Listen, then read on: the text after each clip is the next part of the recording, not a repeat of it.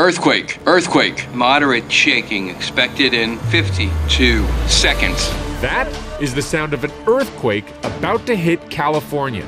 It takes the system about 4 seconds to detect the earthquake and begin sending alerts. About to hit is the key, because once the really destructive wave hits, it's usually too late. We have literally no notice right now with a seismic event in our area. A burgeoning new system called QuakeAlert will change that.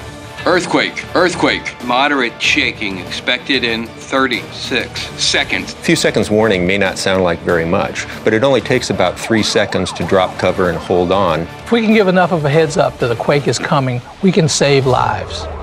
When an earthquake strikes, imagine the damage that could be avoided if authorities knew it was coming. Bridges could close, surgeries could stop, elevators could open at the nearest floor, allowing for escape. Today, Josh Bashioum is at an LA fire station to test one of his automatic mechanical responses to the QuakeAlert system.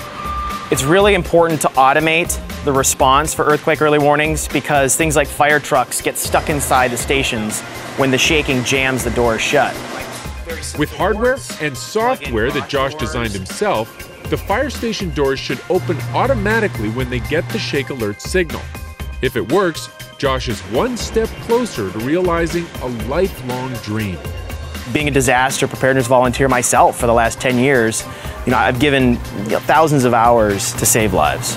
But now being able to have a business that's working with the universities and the government to be able to accomplish this on even a wider scale is awesome. It all begins with the technicians on the ground, in the ground. Got it? Alberto and Irving need to make sure that the equipment that senses the ground shaking is in working order. Clear? Clear. All right.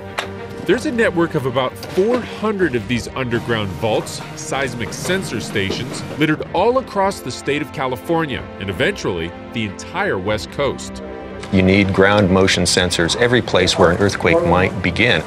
We're doing this for the greater good of the public and for it's not just the earthquake science, but there's multiple reasons behind this, and so we need to be on top of this as often as we can. They check the sensors and data loggers in these vaults regularly. Ground is good. All the power's checking out correctly too. So the events get registered by the seismometers here. The actual waveform then sort of travels these cables, the signal cables, into the data loggers and converted into a digital form, which gets fed back into our network. And at that point, we're able to go ahead and properly analyze and study the events much clearer. These ones check out fine. Alberto and Irving are fully aware of the magnitude of their work. We may not be superheroes, but this is about as close to being a superhero as we can. Back in the labs of the U.S. Geological Survey, if ground shaking signals are received, QuakeAlert comes to life immediately. We have sophisticated scientific algorithms to detect that earthquake very rapidly. Strong shaking expected in 17 seconds. And then a very rapid estimate of where the earthquake is and how big it is. And then an estimate of the shaking, the effects. What area is going to shake, how hard, and when. So the earthquake begins here at the red star. 2 different kinds of waves are radiating out from that. The P wave, the primary wave, which moves faster than the S wave, or the secondary wave that lags behind. The strongest shaking is in the S wave. And so the countdown timer is telling us how long it will be before the S wave arrives at our location in Pasadena. Very strong shaking expected in 2 seconds. But just like the hypothetical tree falling in the forest, of course, it doesn't matter if you issue an alert if nobody does anything with it. And that's where Josh comes in. He hopes a mock QuakeAlert signal will trigger the fire station doors to open. We have our brand new equipment installed, and that is talking with the cloud server, which is connected directly to the US government system.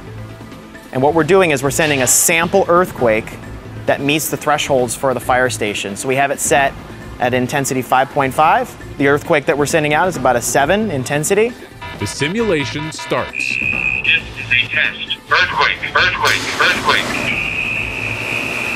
This is a test. It went exactly as planned.